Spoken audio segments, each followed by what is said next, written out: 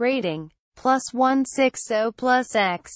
SCP-1552 in containment.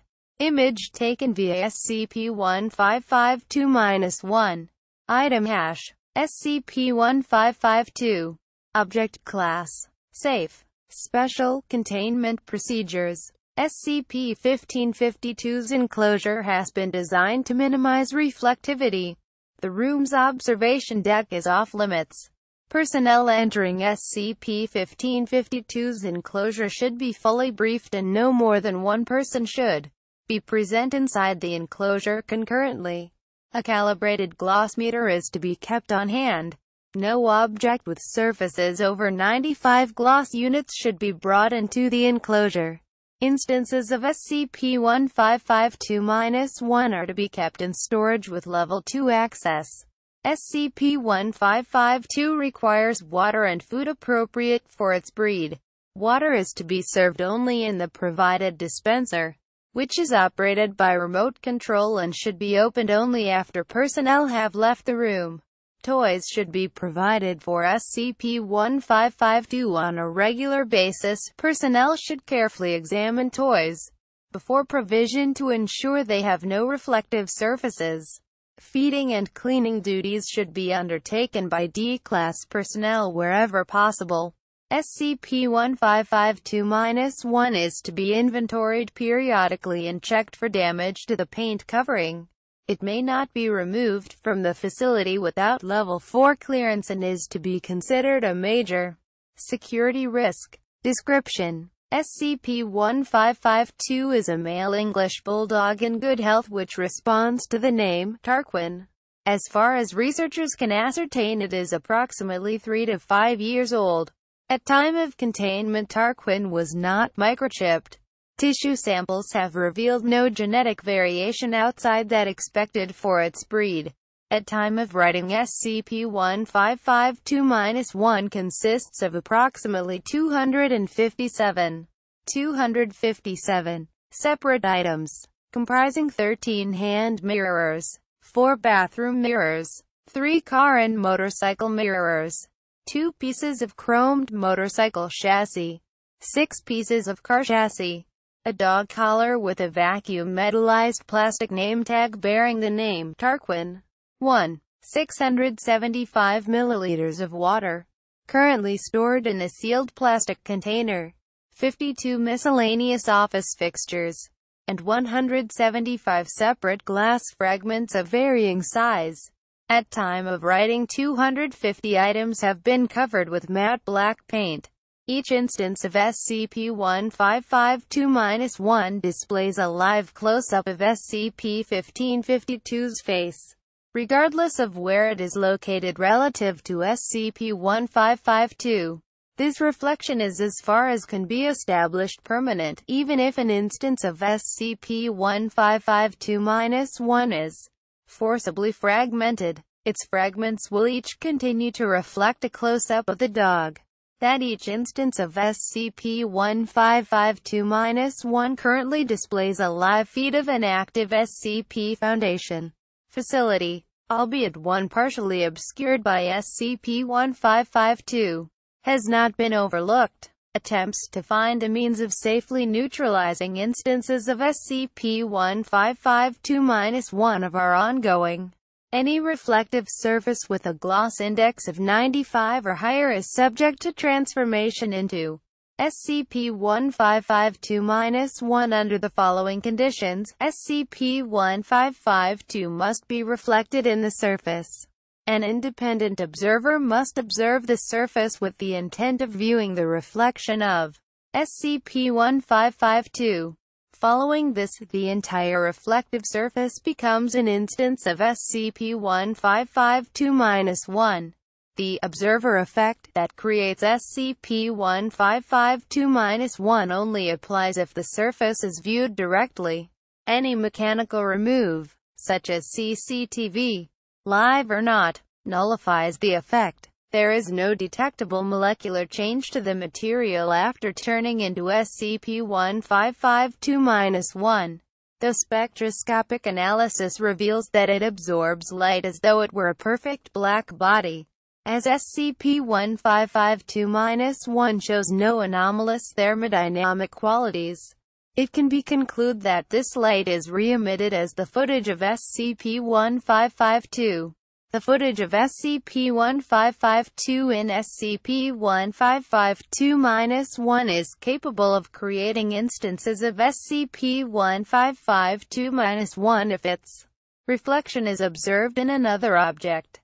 If an observer views an uncontaminated reflective surface with the intent of seeing the reflection of SCP-1552-1, the surface will also become SCP-1552-1.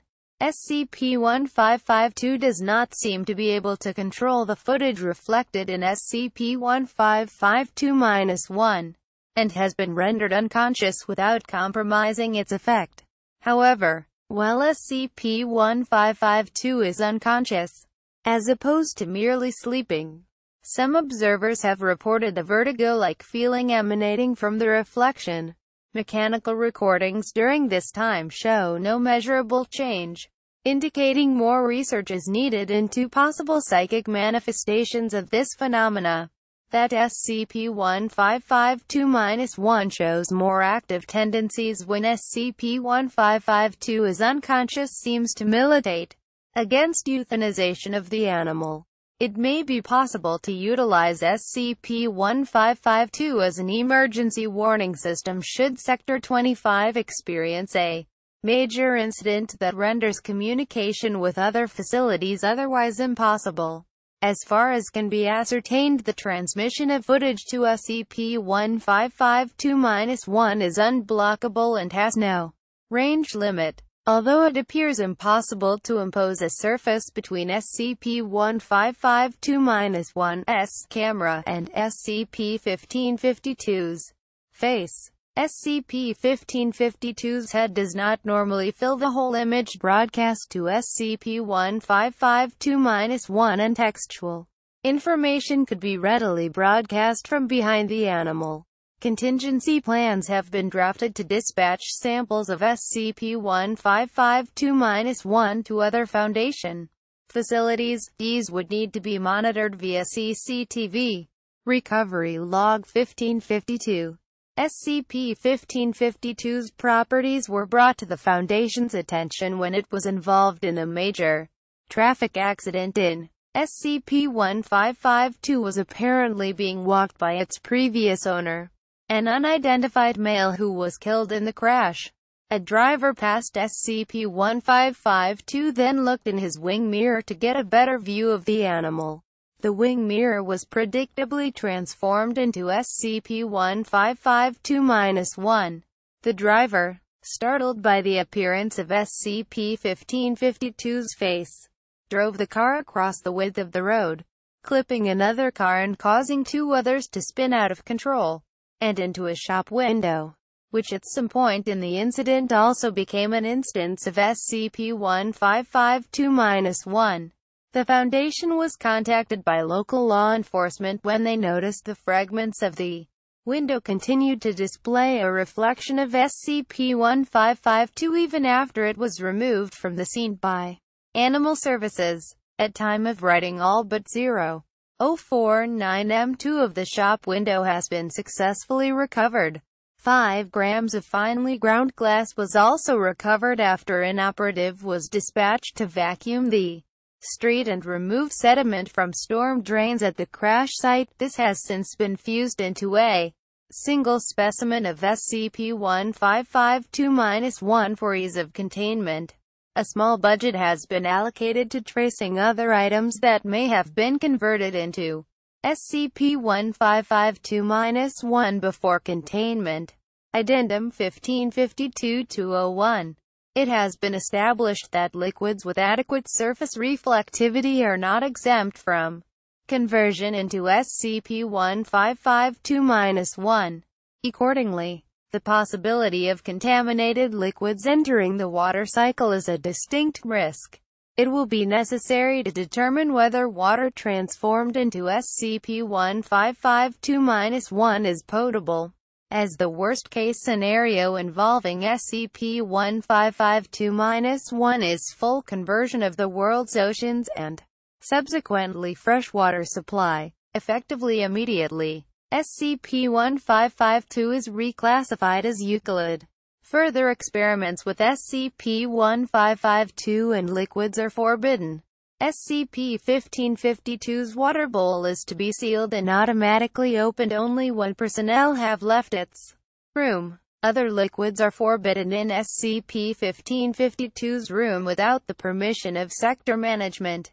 Tests on D-Class personnel have shown that SCP-1552-1 is non-toxic and shows no inherent contamination ability. Dilution results in the footage becoming fainter before disappearing completely at one part.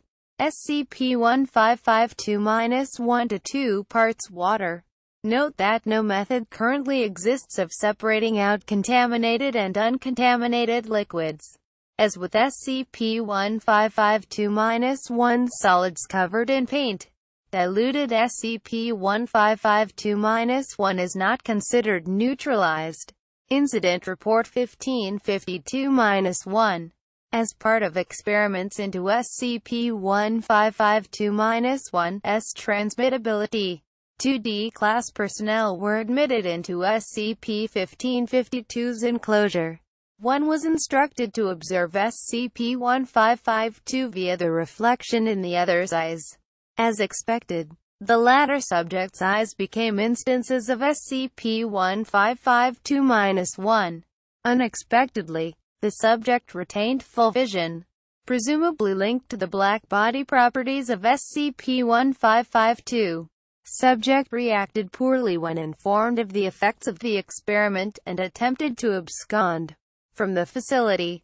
Since the contaminated subject was able to view a reflection of SCP-1552 in any reflective surface they encountered, they were quickly able to spread SCP-1552-1 to the eyes of other D-Class subjects and agent. In addition to numerous surfaces throughout the facility, lockdown was established almost immediately and full containment restored after 5 hours. After consultation with O5, the decision was made to remove Agent S eyes. The surgeon was able to successfully complete the procedure via webcam mechanical remove and Agent will receive full compensation. The 5 contaminated D-Class subjects have been terminated in line with Foundation protocol as extreme security risks. Professor. As a result of Incident 1552-1, use of D-Class personnel with SCP-1552 is suspended. Suitably briefed researchers and veterinary personnel will be allowed to enter SCP-1552's enclosure to engage in feeding and other duties. Addendum 1552-02. SCP-1552's classification has been downgraded to safe, owing to the persistent success of updated containment procedures.